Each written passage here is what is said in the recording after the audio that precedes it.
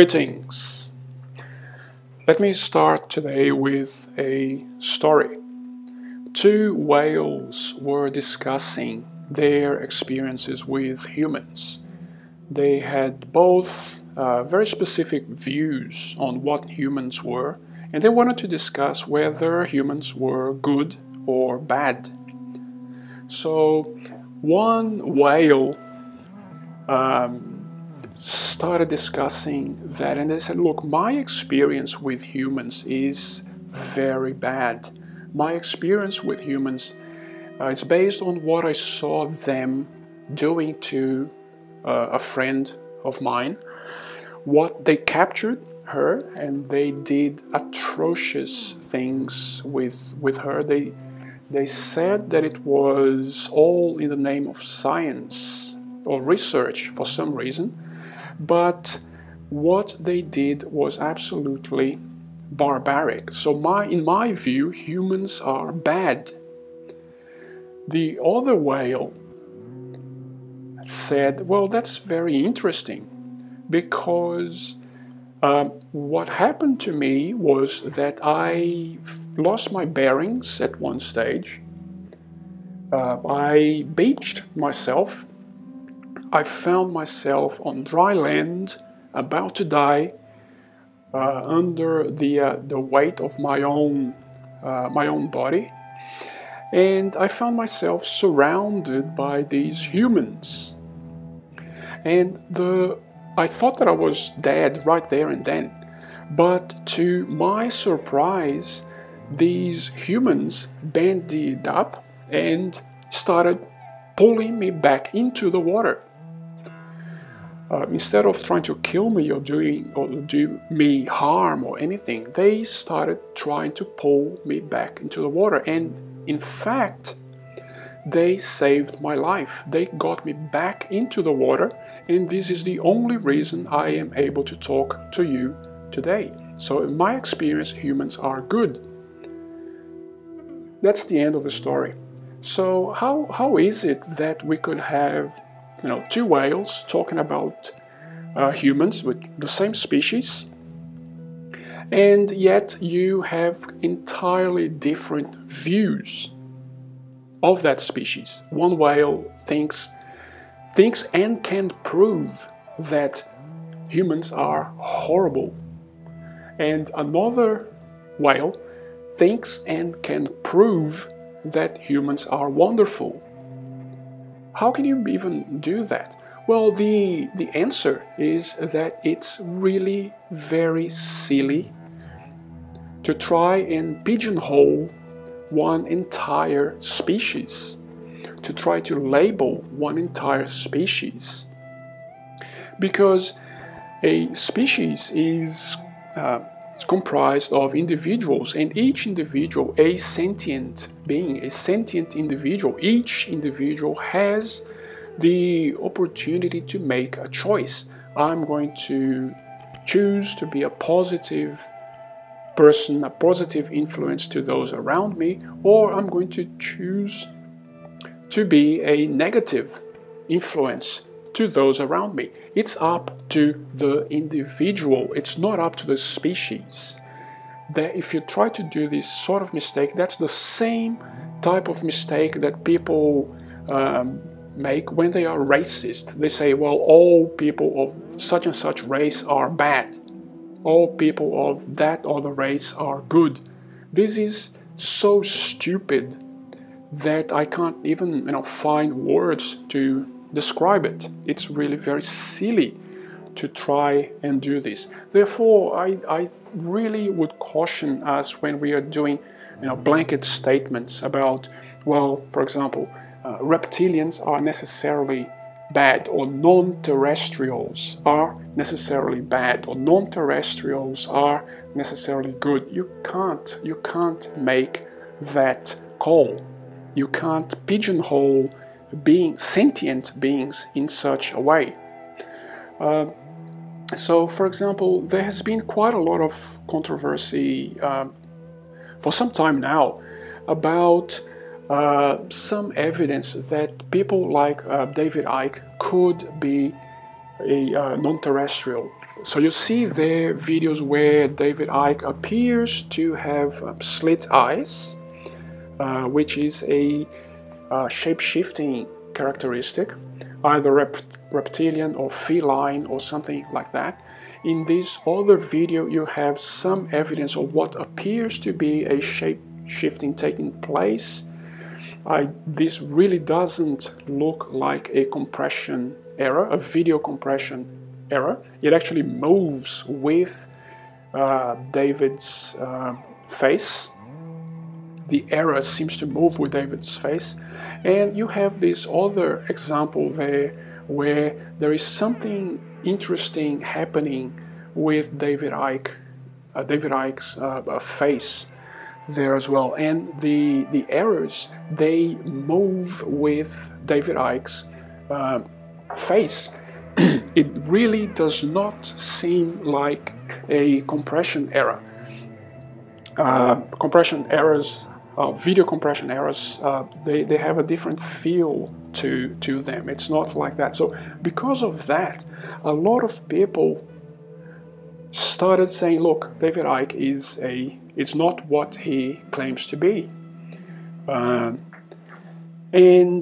do not listen to him, blah, blah, blah, etc. Now, the thing is, someone that has done so much service to humanity, such as David Icke, is being pigeonholed into a category that we are automatically afraid of. So we are, or at least some people are automatic, just because they saw these strange things, they automatically pigeonhole David Icke into well, he's a reptilian, therefore he must be bad. This is a mistake in my view. I think you have to see what is the choice that the person made, instead of just jumping into conclusions that by certain genetic characteristics of someone, then therefore they must be bad. You have to watch what they are doing for humanity. This gentleman there, he's a British gentleman. His name is Simon Parkes, and the work that he has done for humanity in this time of ascension is absolutely astounding. Look at the works. Don't look at what genetic background a person may or may not have. And the funny thing is that Simon Parkes has openly stated, saying, look, I am a hybrid reptilian. So he has openly stated, I am a hybrid reptilian, and with mantis and some other things. And look at what he's saying now. Range of people who are good intentioned, and remember this, you could have 100% reptilian soul, but you could make a choice for good. You know, that's a problem with the internet, spotty kids writing nonsense. You know, the previous speaker was absolutely right. I'm going to tell you something, my eyes change. I'll be honest with you, and there are people in this room who've seen them change. My eyes go slit. But that doesn't mean I'm bad. So what you've got to do is to understand that we all make a choice. We make a choice for good or bad, or I'm indifferent. So this is the mistake that some people are making. So you pigeonhole people just by their genetics. So basically you're acting in the same way that the Ku Klux Klan used to act. So if you have a certain, according to them, if you have a certain gene pool, you're bad. So I ask people not to make this same mistake. It's a very, very silly mistake. And by the way, let me give you some news. Humanity is a hybrid species. You, that are watching this video right now, you do have a mix on average. You are part of 22 different genetic experiments that have been conducted since, I don't know, the dawn of time. And humanity is a hybrid race. So we all have, you know, genetic characteristics from a whole bunch of different species. And it's very unfair and it's very unwise to just go around saying if certain people have certain type of background, then they are necessarily bad. I think that this is not the way to go. We need to be smart, and we need to do what Jesus said. Look, it's by the fruits of the tree that you know the tree. If you want to know if a tree is bad, look at the fruits. If a tree produces good fruit, it's a good tree. If a tree produces bad fruit, it's a bad tree. This is really very clear. Another example that Jesus himself discussed, he gave the example of the Good Samaritan. As you know, that Samaritans were considered to be racially inferior to the Israelites. And Jesus said, look, you have this Samaritan, which was the only person that decided to stop and help someone in need. So it's not about your background, it's not about your genetics, it's about the choices that you make on a daily basis. It's about whether you choose light or whether you choose darkness. So in the case of David Icke and Simon Parks, for example, these individuals have rendered a fantastic service to humanity, and their genetic background or where their soul group comes from, to me, doesn't matter one iota. What matters is the work that these people are doing. They are helping humanity, helping raise awareness about humanity's situation, and they're helping bring knowledge to each one of us. And you may say that this could be all deception.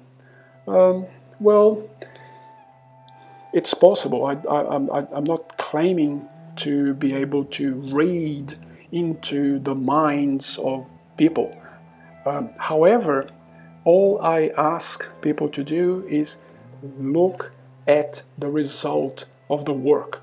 Look at what is being done. Look at the fruit. If the fruit is good, it's coming from a good tree. If the fruit is bad, it's coming from a bad tree.